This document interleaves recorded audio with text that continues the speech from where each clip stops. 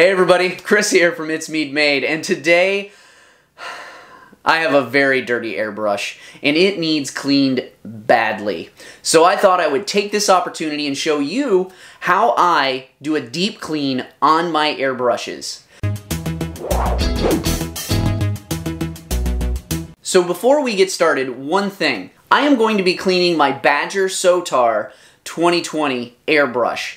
Now, if you don't have this airbrush, that is perfectly fine. You can follow along just as long as you understand how to disassemble and reassemble your airbrush. And I actually already made a video on how to disassemble and reassemble different types of airbrushes. And I'll go ahead and put a link to that video right up here. But as long as you're comfortable doing that, keep going forward on this video, because I'm going to show you how I do a deep clean on my airbrush. And after this, it is going to be spick and span. So let's go ahead, jump over to the table, and get started. Okay, so I have every single thing here that I use to clean my airbrush. So as you can see here, my Sotar 2020 is just really filthy. I mean, it's got a lot of paint buildup on the outside, there's paint on the inside I can't fully clean out, and my needle is starting to stick when I'm pulling it out, which is a big sign of the paint channel is got some paint buildup in it, so it's time for me to do a deep clean of this. Now, this is how I do a deep clean with my airbrush. There are so many different ways to clean your airbrush, so I'm just going to show you how I clean it. I'm just going to quickly go over all of the tools that I use.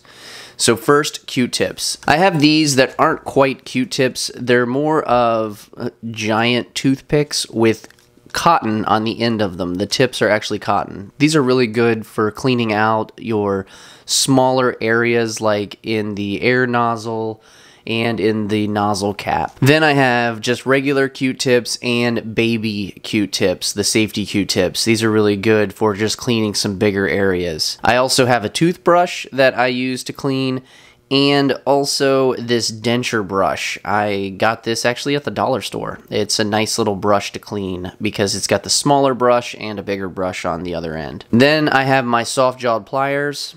And as you see here, I've got my regular pliers, and this is just to show you do not want to use regular pliers on your airbrush. You can mess up the nozzle and needle cap and get it all, you know, scratched up, and you don't want to do that. So you want to protect it and use soft-jawed pliers. The other thing for my specific airbrush, this ergonomic little guard right here is plastic, and you need an Allen key right there, which this is what I've got, and this is a 3/64 Allen key, and that's what I need to just unscrew that little Allen screw right there to pull this off. Then I've got some small wire brushes.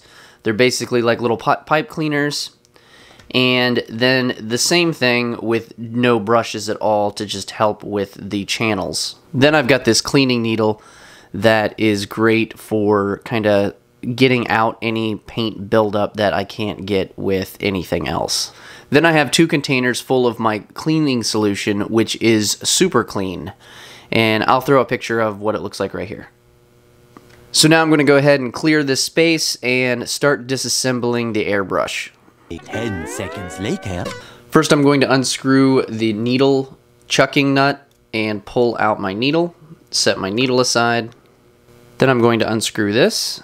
So then I am going to unscrew the handle, take the needle chucking nut off. Then I'm taking the trigger off. Now I need to unscrew the spring guide. There we go. Pull out the auxiliary lever. Now I'm going to take the Allen key and unscrew this plastic guide that's really just for ergonomics. And then I need to take my valve adapter, unscrew it, and then this slides right off. Next is the needle cap and nozzle cap, and I'm just going to take my soft-jawed pliers. And this has got so much paint buildup on it, I cannot get the needle cap off of the nozzle cap. So I'm just going to leave this right now and get this cleaned, and then after it's been soaking, it'll come off.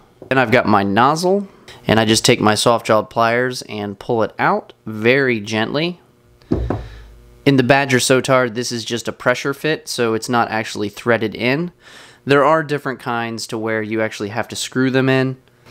And there we go. So I've got this thing completely disassembled now. Now what I'm going to do is I'm going to take this little one, and this is just straight cleaner of the Super Clean, and I put all of my tiny stuff that's just metal right in there to let it soak. So I'm going to put my trigger in there, my needle cap and nozzle cap, and I want enough in there that it's completely submerged. Now I am not disassembling my spring guide because there's no paint on this and it's very clean since the last time I cleaned it, and I don't see a reason why I need to clean it because I have grease in here on the spring and to help with the actual trigger. So I'm just going to leave this. You don't always have to clean every single piece and part. If it looks clean, just leave it. The main issue I'm having is the front end where all of the paint actually flows. So then I'm just going to take my cap and make sure that that doesn't come out. Then I have my bigger container, and I am going to go ahead and put the whole body just directly in there. Completely submerge it. I'm also just going to kind of swish around my needle because I'm going to clean that right now. I'm also just going to get this wet with this stuff because I'm going to clean this as well. I'm not going to let this soak, the plastic soak in here. I don't let anything with plastic or a rubber gasket soak in here because I don't want it to eat it away. Because this is really a degreaser, but it does great on paint for me. Okay, so now that I've got the body in there soaking, I'm going to cover it up. So I've got a microfiber towel that I am just going to wipe this down real good. And typically just dipping this stuff in gets it all off. So you can see already, I got it nice and clean. And there we go.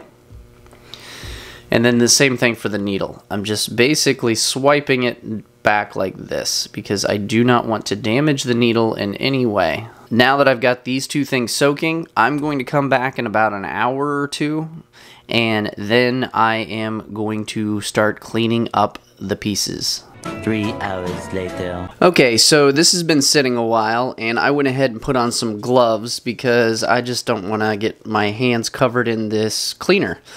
And then I've got myself some paper towels. So all I'm going to do is take this out and make sure everything drains from it. Then set my cleaning tub aside and just set this on here. Okay, so now that it's clean for a while, this is what I love about this stuff. So you see how gross and nasty this looks.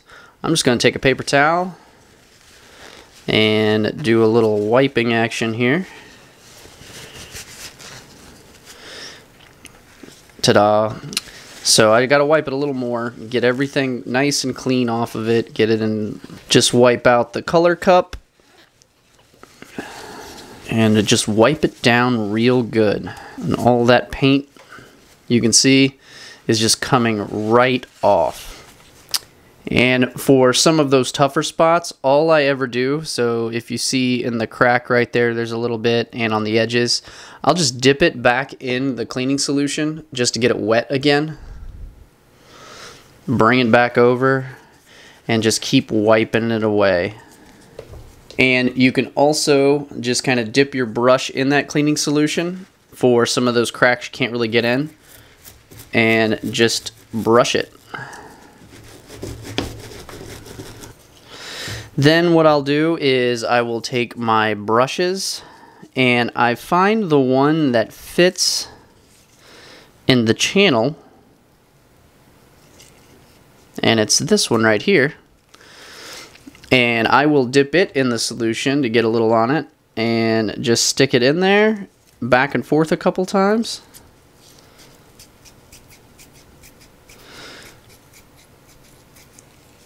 And that cleans it real good. And then once I've done that, I'll dip it back in the solution, fill up the color cup,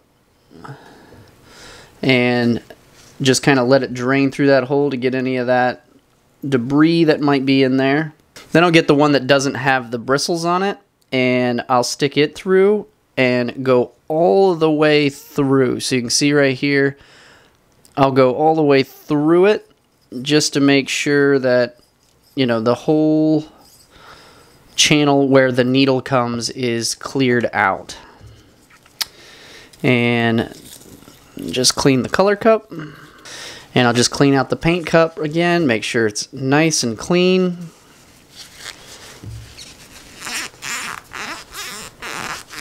Squeaky clean.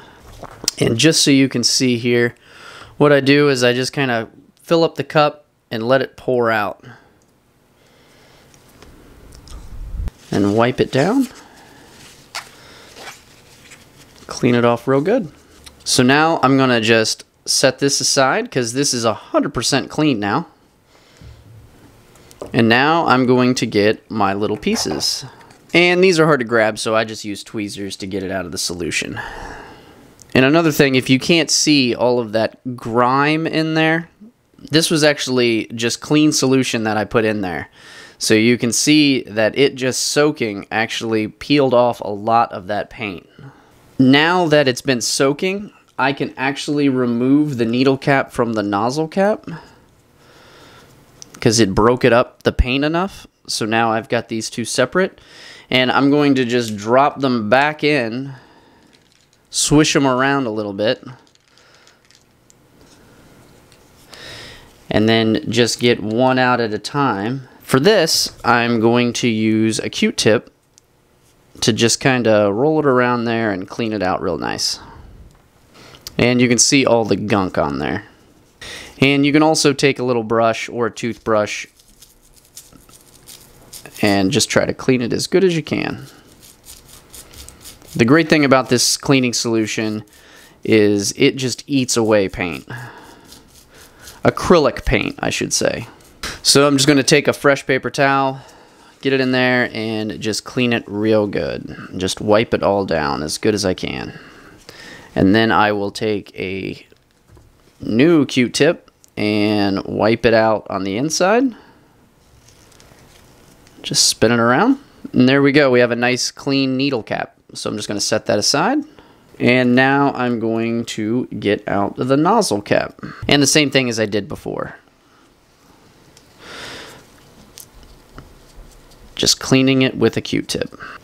And you want to make sure all of those holes are nice and clean because that is where the airflow comes in and mixes with the paint.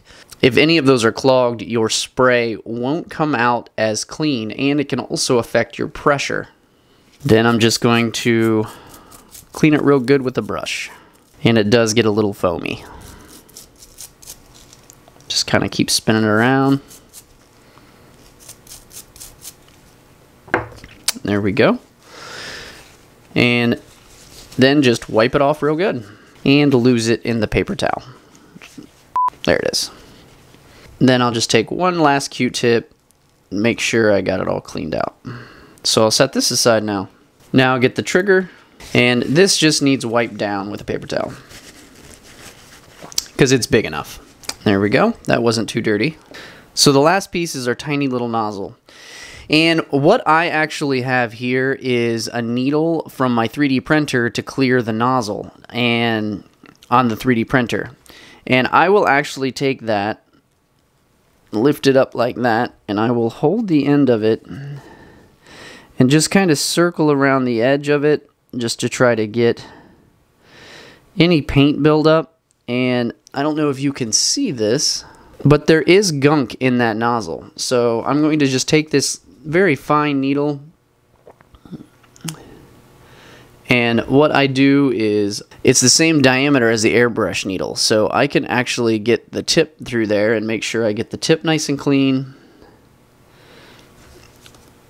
Then I'll take a Q-tip and just kind of push it and see if I can get it clean. And then also the bristles of the brush, that helps as well. And I'll dip it in my solution. Just clean that as good as you can, but you want to be very careful because this is a very delicate piece. And if you're going to use a needle, don't stab yourself because it hurts. And handling it with gloves can be sometimes difficult. And it looks like we got all that little gunk out of there, and now it's nice and clean. So I'm going to set this aside now. Now I'm going to clear this space and reassemble the airbrush. 10 seconds later. Alright, to reassemble this airbrush, I'm going to use a couple things. Obviously the Allen key that I previously used, soft jawed pliers. I've also got this white lithium grease that I use, and I put just a tiny bit on the threads and moving parts. That way when I disassemble it next time, it won't stick and seize up on me. Then I also have this Badger needle juice. Now, needle juice is great because it kind of coats the tip of your needle to help with the flow of your paint and to help with clogs as well. So the first thing I'm going to focus on is the nozzle. So before I assemble it, I forgot one last thing. Right here in the passage, I'm going to take one of these precision Q-tips, which basically is a cute cotton on a stick, and go in there and wipe this out. Wipe out around where the air channel is. And this is just to ensure that those holes are nice and clean, and they are, because there was just a little bit of gunk on there. Now what I'm going to do is take my nozzle, put it back on. And one thing to note is when it comes to your nozzle cap, it will only go on one way. So if you see these holes right here, they're usually closer to one side when you're on a Badger, and then there's the deep side. The deep side is the side that you're going to screw on to your airbrush. But first, I'm going to put just a tiny dab of white lithium grease on there.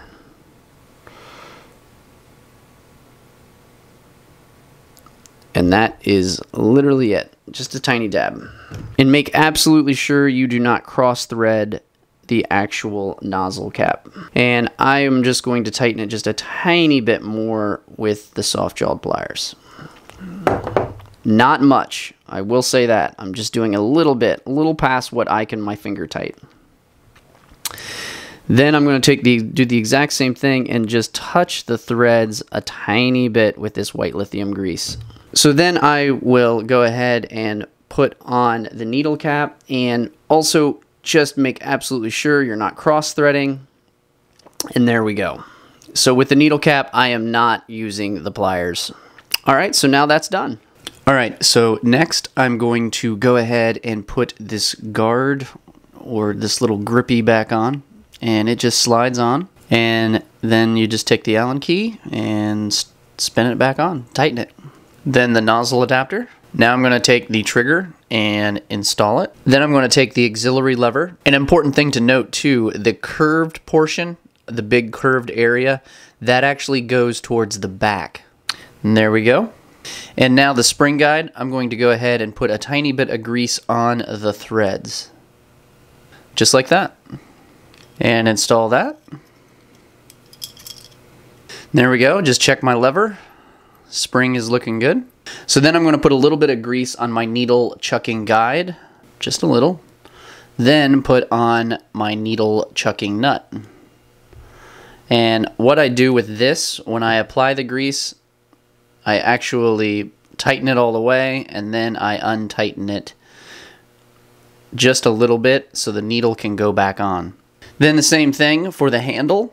I'm going to go ahead and just put a tiny bit of grease on it. Then install that. Then I've got the stop guide right here that I'm going to put just a little bit of grease on as well on the threads. And install that. Now for the last part, the needle. Now this is what I do with the needle. So I have my needle juice, and I actually just leave the seal on, and I just kind of peel it back a little bit, and then I just dip my needle in there and pull it out.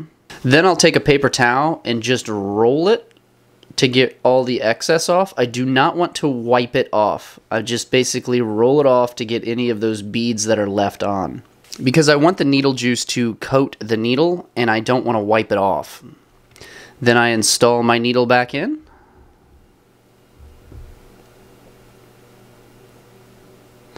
And make sure everything flows really nicely. Then I tighten my needle chucking nut. And there we go. I have a perfectly clean airbrush, and that is the process of how I deep clean my airbrush. I hope this video has helped you. If you have any comments, questions, or actually you might do it a different way, I'd love to hear from you. And if you've enjoyed this video, please help support the channel by hitting that subscribe button and give me a thumbs up. Other than that, I wish you a great day, and I will see you in the next video.